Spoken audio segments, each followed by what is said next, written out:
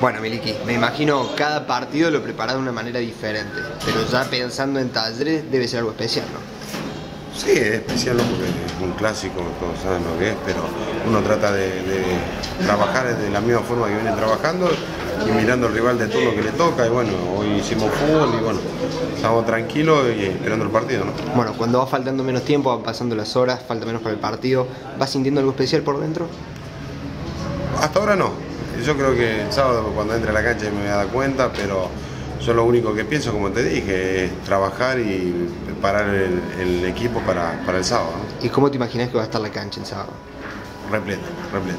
Si entran 25, yo creo que va a haber 28.000 acá, no 25.000. Así que lindo porque bueno, va a ser una fiesta por acá y ojalá que la fiesta se corone con un triunfo nuestro que queden los 3 puntos acá en Alta Córdoba, ¿no? Bueno, y adentro de la cancha, ¿cómo lo ves el partido? ¿Cómo lo pensás? Sí, todo el mundo dice que son partidos aparte, pero solo es un partido, ¿no? Es un partido y es clásico.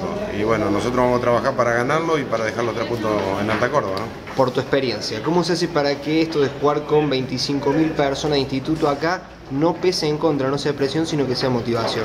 No, esto es una motivación.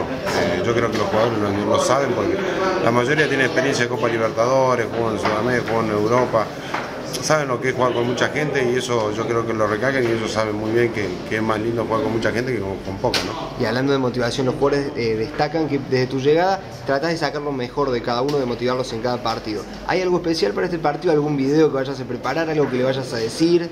No, con palabras que lleguen al corazón yo creo que son demasiadas las palabras porque uno cuando lo habla le sale del corazón y le puede enseñar lo que uno aprendió en la vida y lo que yo particularmente como técnico le enseño lo que yo quiero para mi equipo y bueno, ellos lo saben bien y lo primordial es que bueno, con la actitud, el compañerismo dentro de la cancha que es fundamental, fuera y dentro de la cancha ellos lo saben, lo valoran mucho y saben eso, ¿no? Bueno, sin duda que pensando en el objetivo los 3 puntos son imprescindibles, pero hay un plus.